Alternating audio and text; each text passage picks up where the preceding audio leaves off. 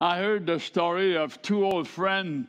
Both were baseball fanatics, and they made a deal. They promised that the one who would die first would come back and tell the other if there is baseball in heaven or not. So sure enough, one died. And he came back a little later and he told his friend, I have some good news and I have some bad news. Which one do you want first?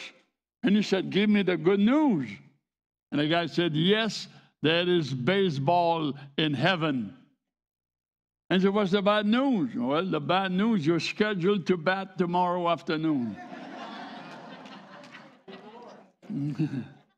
Something's wrong with the sound here.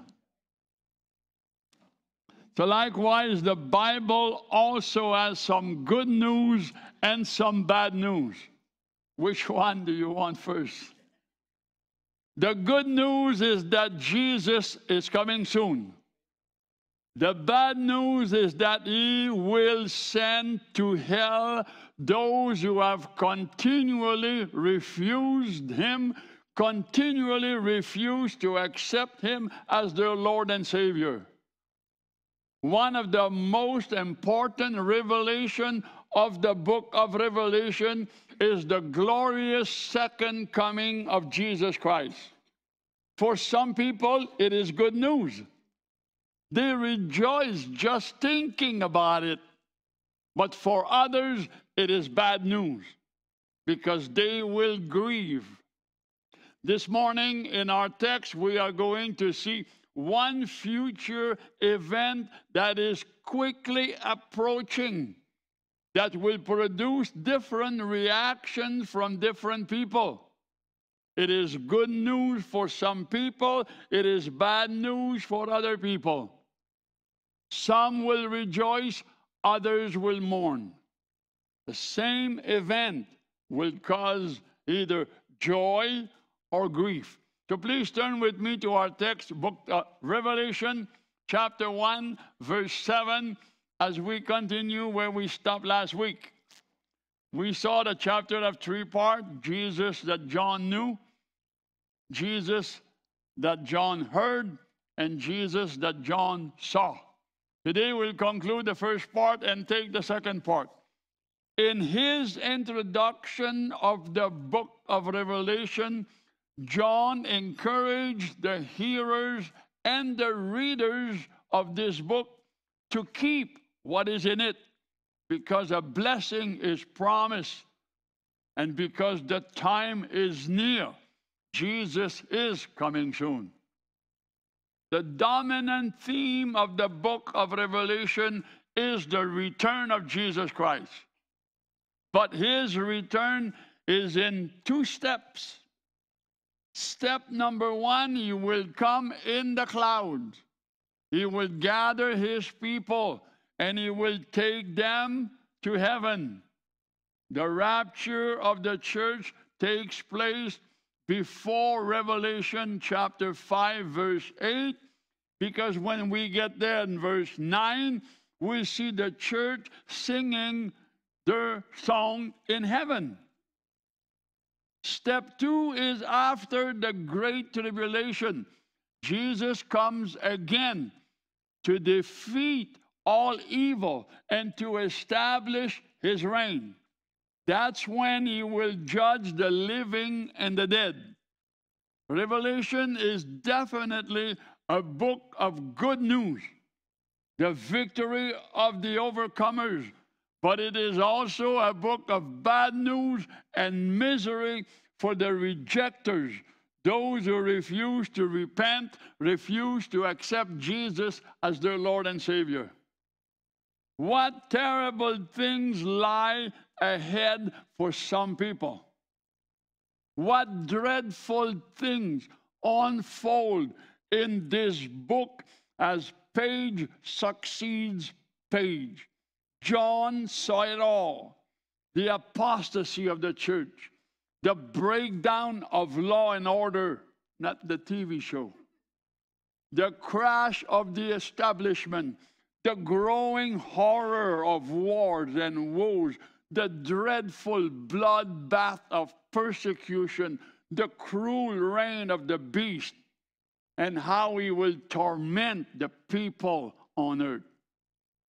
But what wonderful things lie ahead for other people as they finally get to see the Lord, whom they have been waiting for so long, and the thought of remaining with him forevermore. Good news for some, bad news for others.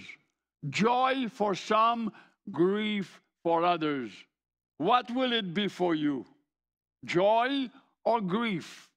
John continues the book. He says, verse 7, behold, he is coming with clouds, and every eye will see him, even they who pierced him. And all the tribes of the earth will mourn because of him. Even so, amen.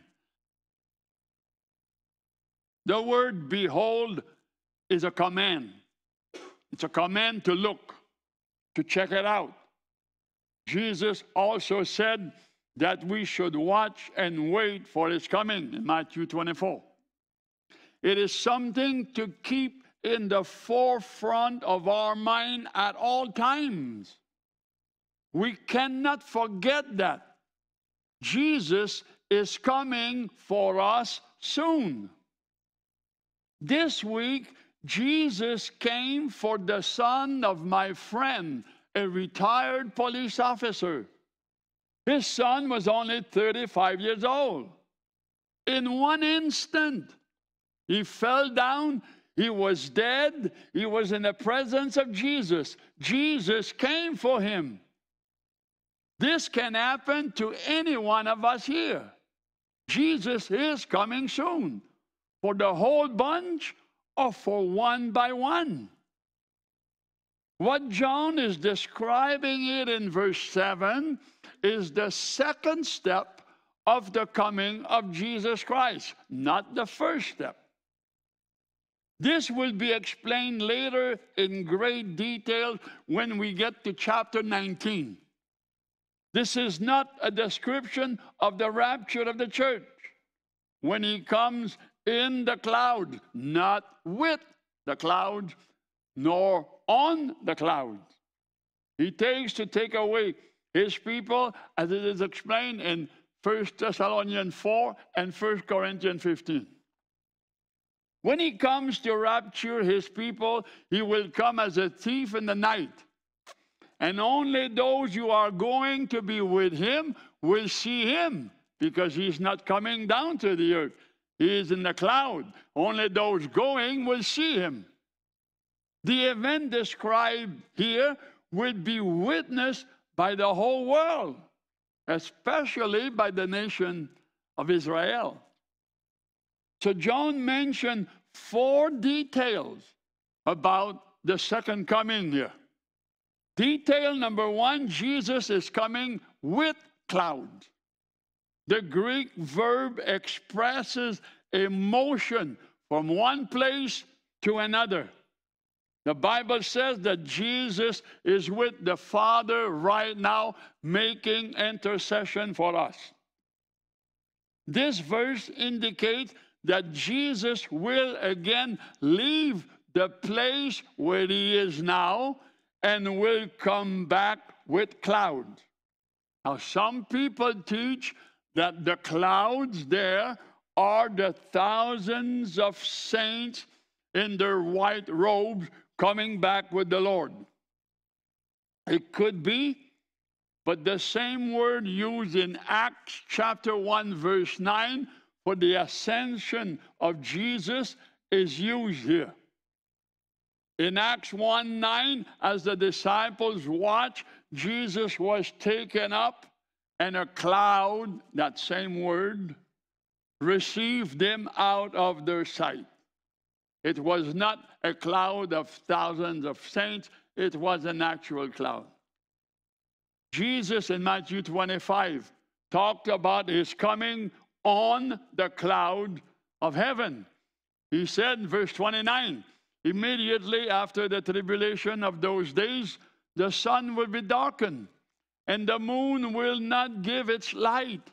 The stars will fall from heaven, and the powers of the heavens will be shaken. Then the sign of the Son of Man will appear in heaven, and then all the tribes of the earth will mourn, and they will see the Son of Man coming on the clouds of heaven with power and great glory. The book of Revelation let us know three things: the event that will precede his coming with clouds.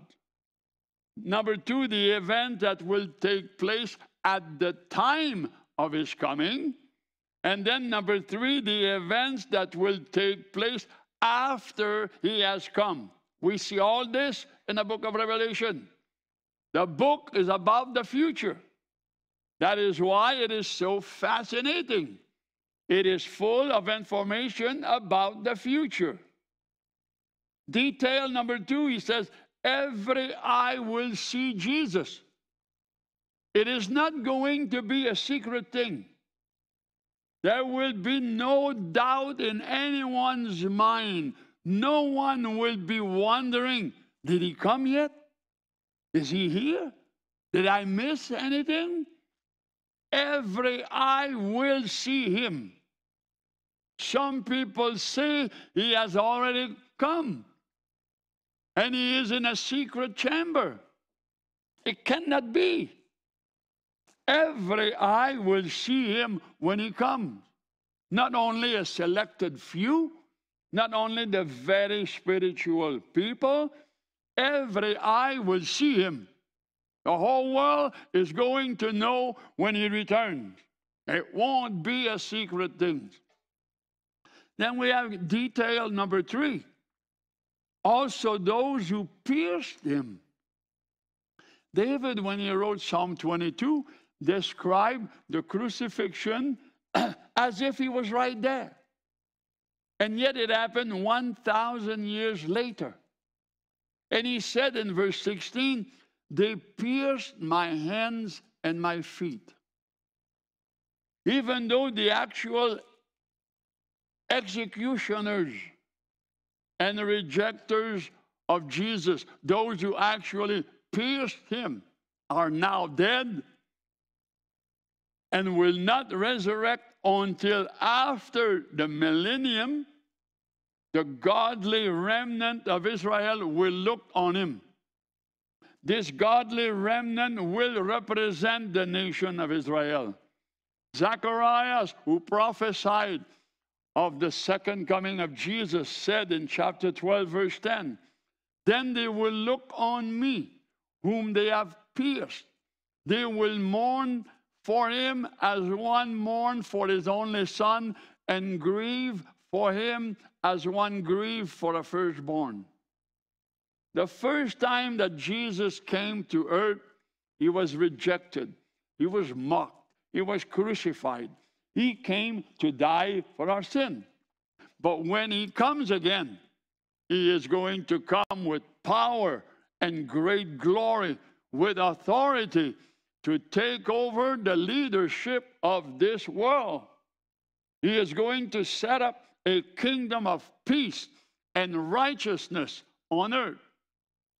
And us, who have been raptured 7 years earlier, will be with him when he comes back to establish his kingdom. We will live and reign with him right here on this planet for 1,000 years. After the millennium is over, we will still be with him forever and ever in the new heaven and the new earth that he is going to create. That's the good news.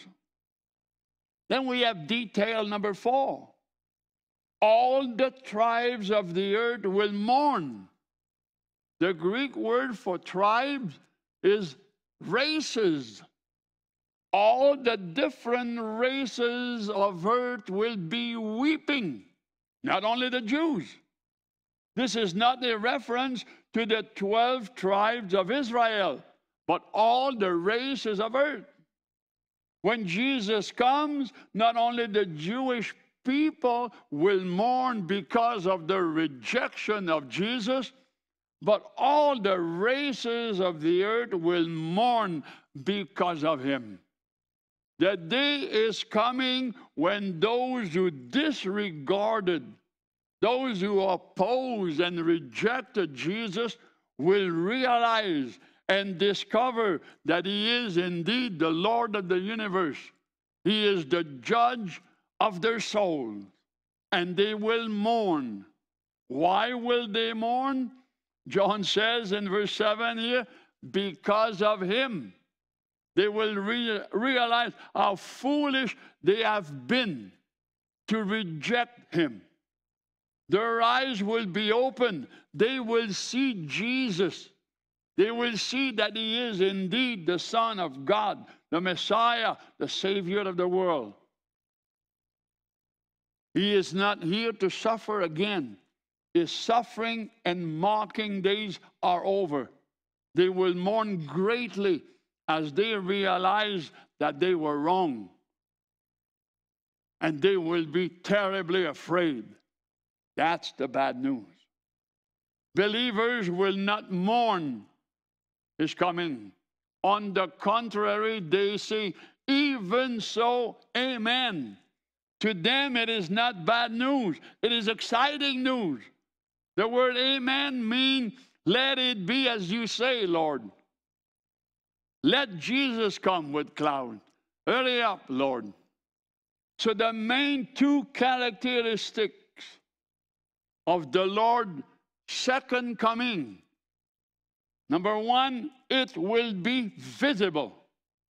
It is not going to be a secret thing. Every eye will see him. And number two, it will be victorious. Visible and victorious. All the races of the earth will mourn because of him. John goes on, he says in verse 8, I am the Alpha and the Omega, the beginning and the end, says the Lord, who is and who was and who is to come, the Almighty.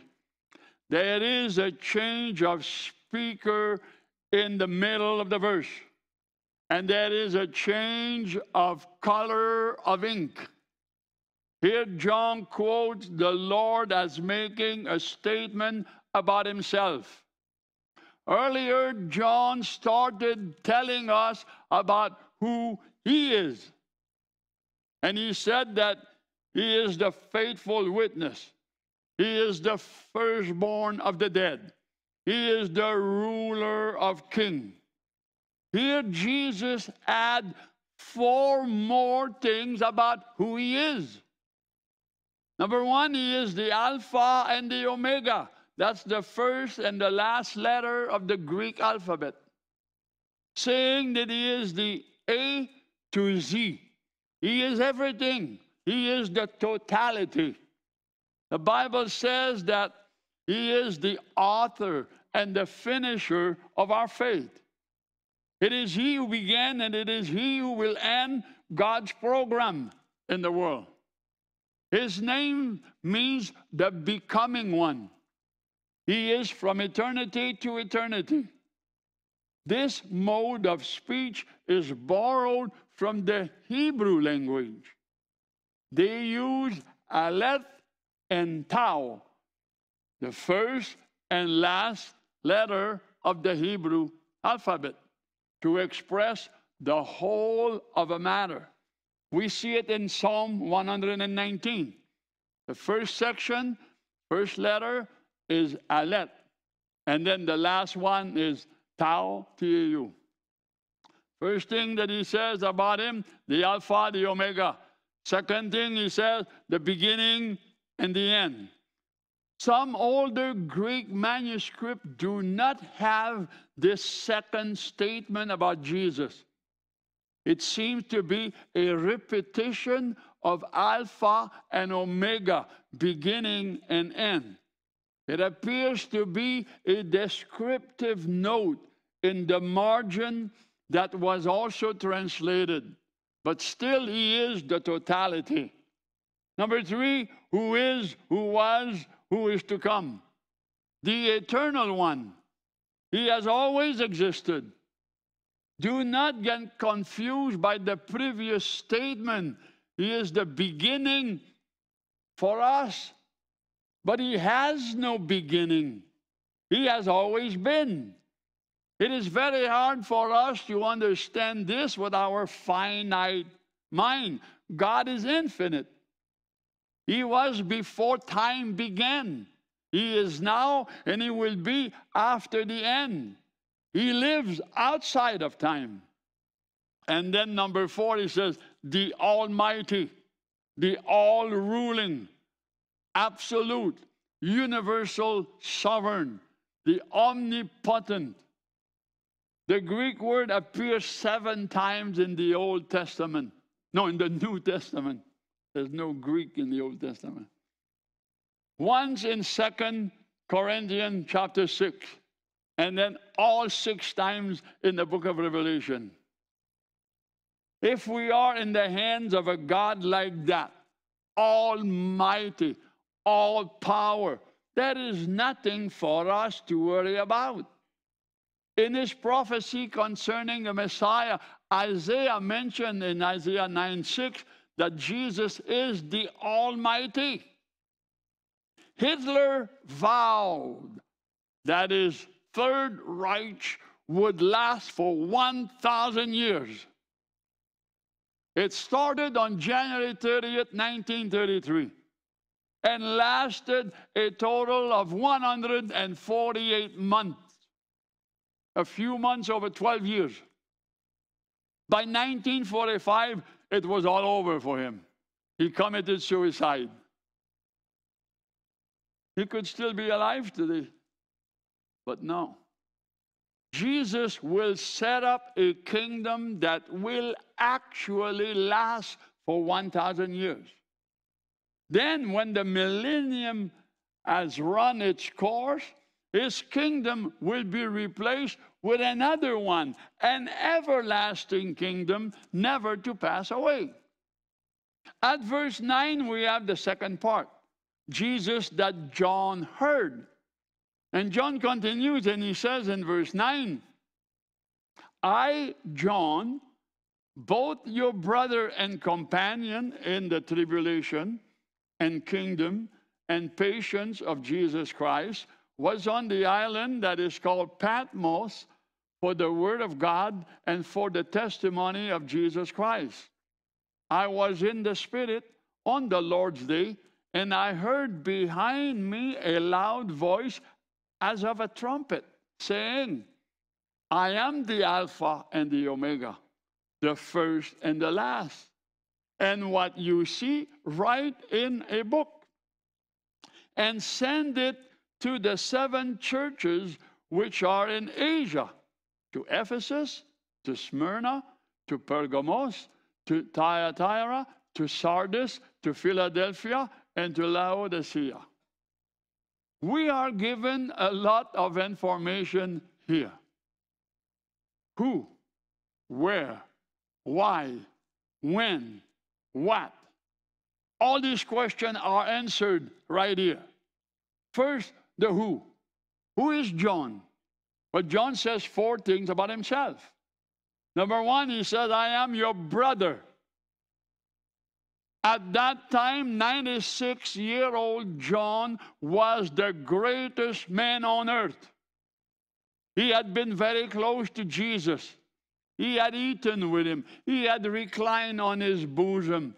And still, he did not put himself on a pedestal or exalt himself above the others. You've not seen Jesus. I've been with him. You never ate with him. I reclined on him. No, he was a humble man. He simply refers to himself as our brother. Not bishop, not monsignor. That's the way God intended it to be. No spiritual hierarchy. All brothers and sisters. That's the way we are to look at each other. God has no favorites. He has no special ones whom he loves more than the others. He is no respecter of person. It is how incredible to me how people like titles, distinction, special recognition. How quickly they forget the words of Jesus. If you want to be the greatest, learn to be the servant of all. John knew that. We might all have different calling, be in different ministries, having different responsibilities or different authorities. Still, we all have the same background. We are all sinners saved by grace. We all have the same Lord and Savior, Jesus Christ.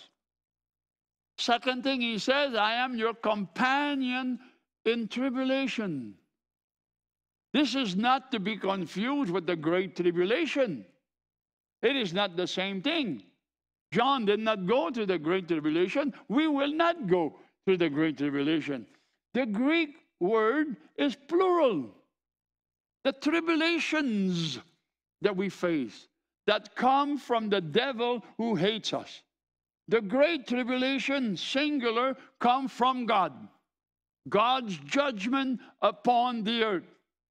Coming from God, it then excludes the child of God from being part of it. Why? Because Christ died and paid for the sins, the trespasses of the child of God. God has not appointed his own children to go through the great tribulation. He did not allow them to go through the great tribulation. If he did allow them to go through the great tribulation, it would mean then that the sacrifice of Jesus on the cross was not enough. It was not sufficient to pay for our sin. We have to go through another section to pay for our sin. Not so. The judgment is coming for the rebellious sinners. Jesus died for John, and yet he had trials and persecution and tribulation. He was not exempt from that, neither are we. We are just exempt from the great tribulation. He's a companion in tribulation. Going to face the same thing we face. He's not talking about the great tribulation of the last days. The Bible promised in 2 Timothy 3:12, all those who desire to live godly in Christ Jesus will suffer persecution. They will go through it, but with the knowledge that it is working for their own good. They have Romans 8:28 to encourage them. That's why God allows it to happen. Jesus said that serving him won't be easy. It's not going to be a cakewalk. That's only on harvest night. But he promised that we can do all things through him. And then number 3, he says, I'm your companion in the kingdom. Not only do we have the same background, the same Lord, same Savior, we also have the same destiny. We are all bound for the same place. Our destiny is eternal life in the kingdom of God. So we will be companion with this guy John in heaven. Then number 4, he says, your companion in patience. What does he mean? He means waiting for that kingdom. This is a hard thing to do, to be patient, to wait for God's timing.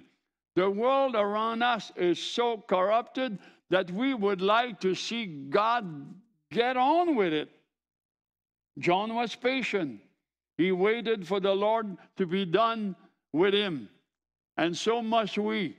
We need to remember that God is not willing that any shall perish. So we need to be patient. We must remember that like John, all of us are companions in these 3 ways. We are companions in tribulations. Life is hard for all of us. Temptations are everywhere. The devil is after all of us. Tragedies happen to all of us. We also have our companion in the kingdom. All of us are trying to make it into the kingdom of God. We have the same goal. We are going to the same place. And also, we are companion in patience. It is hard for all of us to wait, but we must be patient. Knowing this should help us to understand each other, should help us to be compassionate with one another, forgiving each other, encouraging one another, helping one another, because we are all in the same boat. We are all companions in the same things. Notice that we have three things in common, all of us. We have a common royalty. We are all companions in the kingdom of God. We have a common royalty. We are on the same road. All companions in tribulations, the road is rough. And we have a common requirement. All companions impatient, all of us must wait. So after the who, we have the where. We have the exact location of the message in verse 9. The island of Patmos, a rocky, volcanic island about 24 miles west of the coast of Asia Minor, now Turkey, the Turkey coast. It's a small island about 10 miles long, 6 miles wide, 40 miles southwest of Ephesus. Bible commentator Albert Barnes described this Patmos as being lonely, desolate, barren, uninhabited, and seldom visited. It had all the prerequisite desired to be a place of punishment. John was exiled there about 90 AD, probably by the Roman Emperor Domitian, the brother of Titus, who destroyed the city of Jerusalem. He was exiled there because of his testimony of Jesus Christ. According to church history, one historian named Eusebius wrote about how each of the apostles were martyred for their faith. An incredible thing to read. He mentioned that James, the brother of the Lord, was beheaded first. He was the first one. And then Peter was crucified upside down. Paul was also beheaded in Rome. All met violent death, except John. This whole guy, John, did not die when they placed him in boiling oil. So he was sent to that island, Patmos, to go and die there. And apparently, he did not even die there. He died in Ephesus a few years after he had finished writing this book of Revelation. When another emperor came, Nerva, he got into power and he let this old man go. The Lord was not true with this old man. As long as God is not true with you, nothing can happen to you. And the Lord had one more thing for John to do. He was going to use him to write this book. And he was to send him to that island for that. The people sent him there thinking they'll never see, they will never hear from that old man again. But he wrote this book and sent the letters to many different churches. Then we have the why. It simply said, for the word of God and for the testimony of Jesus Christ. It is not clear what John is trying to say here. Either he was on Patmos because of his loyalty to the word of God and his testimony of Jesus Christ, what he had said about the word of God and about Jesus Christ, past tense, or he was on Patmos for writing the Word of God and be a testimony for Jesus Christ, future tense. Either one is acceptable. In verse 10, we have the last two, the what and the when. First, the what. What happened? John was in the Spirit, and he heard behind him a loud voice as of a trumpet. He did not hear a trumpet. The voice did not sound like a trumpet. People read this and they make up things. It was as loud, it was as powerful as a trumpet. It gets the people's attention like a trumpet does. It was Jesus speaking. As far as we know, the Apostle John had not heard the Lord's voice since he had returned to heaven, that over 60 years earlier. Later in chapter 4, verse 1, John will hear again that trumpet-like voice calling him to heaven. There are actually 4 references to John being in the Spirit in the book of Revelation. He was in the Spirit at Patmos, Revelation 1:10. In heaven, Revelation 4:2. In the wilderness, Revelation 17:3. And on the mountain of God, Revelation 21:10. Finally, we have the when. The time of the message is a little more complex. There are 2 views concerning John's statement in verse 10. View number 1 says that it was on the Lord's day, on a Sunday, the first day of the week. View number 2 says John was actually transported to the very day of the Lord, the Lord's day, where he saw all the judgment, the battles, as though he were right there. The spirit world is timeless. It was either on the first day of the week or on the actual day of the Lord. You can pick whichever you want. It makes no difference. It's not important. But it was not on the Sabbath day. Most commentators tend to lean towards Sunday, the first day of the week. In the past, God had showed his prophet many future things without actually taking them to the actual location. Notice the 2 locations where John was. Number 1, he was on the island of Patmos, verse 9. And number 2, he was in the Spirit, verse 10. Every Christian lives in 2 locations.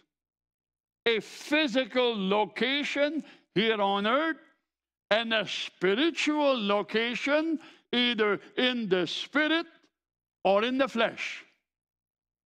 The spiritual location is more important.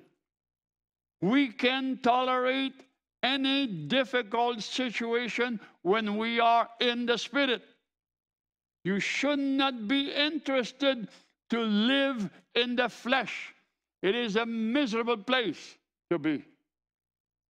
A Christian was once asked if he was going to heaven, and he replied, "I live there." Funny, he had a little shoe repair shop and an apartment upstairs over his shop. When asked about his situation, he said, "I work down here, but I live up there." Likewise, John had learned the secret of a life in the Spirit. He was living in the Spirit, living a life of worship, a beautiful way to live. Next, we have the sound of the message, a voice like a trumpet blast. In the next few chapters, John will quote what the Lord told him to write, and it will be all in red ink. The first part of verse 11 is not found in some older Greek manuscript. It starts with, "What you see, write." Some say this duplication of verse 8 was added by a translator as an explanation to clarify who said this. Either way, John received two clear instructions in verse 11. Number one, write in a book. What he was about to hear was not confidential.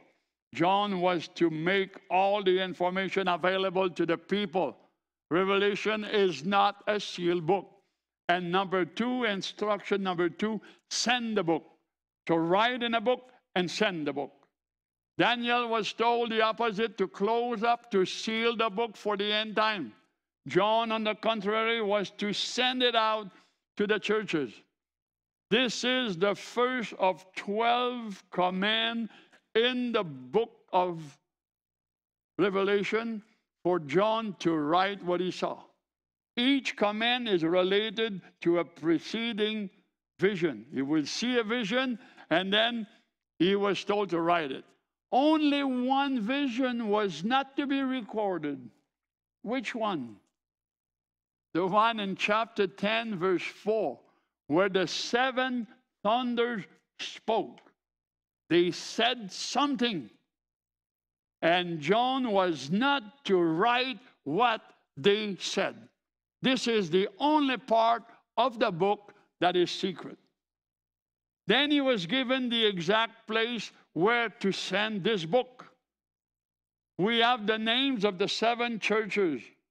There were more than 7 churches in this area, but Christ selected these specific churches to represent the spiritual needs of his people. We will see how incredible those 7 are selected and how we can relate to each one. And they describe the church history from the apostle to the church that exists in the end time. Interesting, the apostle Paul also wrote to 7 churches: Rome, Corinth, Galatia, Ephesus, Colossae, Philippians, Thessalonians. Only Ephesus is in both lists. We will study each and every church as we continue our study. So the world where we live is a lost world. We are riding on a sick, fallen planet. It is just a matter of time for God to destroy it. That means that each and every one of us on the planet has to go somewhere else.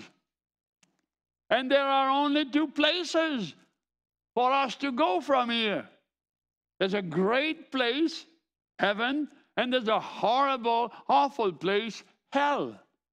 Indeed, the Bible has some good news and some bad news. Jesus Christ is coming back the same way you went up, with the cloud. It is good news to us.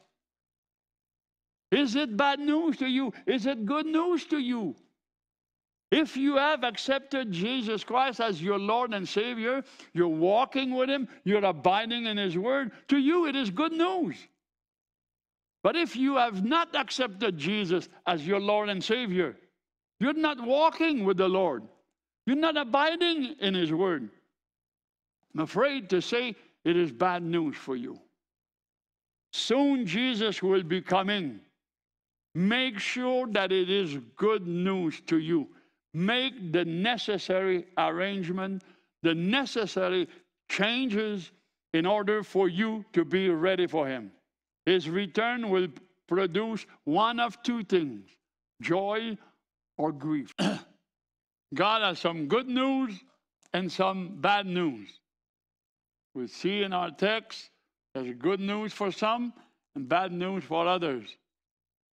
I'll go one step further and I will tell you that it is possible to tell who believes has good news and who believes has bad news. Just watch them live. Those who know they have good news, God has good news for them, they have that joy that the other one does not have. They live in the Spirit.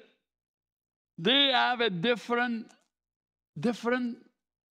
attitude, a different life than the one who seemed to be expecting bad news. He's playing with sin, in and out of sin, not really living in the spirit, but living in the flesh. And it's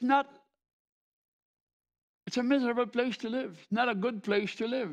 So you can tell by the way the person is, if I'm expecting good news, the whole world knows it. You can be 2 minutes with me, you know I'm expecting good news.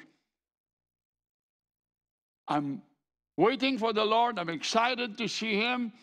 And that should be the attitude of all those Christians. God has good news for you. All of that stuff that we're going to read about the misery of the people and the scorching of the sun and all the boils, and what happened to us? This is not for us. So just the fact that we bypass all of these things in the book of Revelation is good news, and we should live accordingly. Man, God has saved me. I am saved. I'm the child of God, and I rejoice. So may the Lord be with you. May the Lord bless each and every one of you. May you fill your heart with joy today, and may you live in the Spirit, whatever you are. Physically, may you live in the Spirit at all times. In Jesus' name we pray. Amen.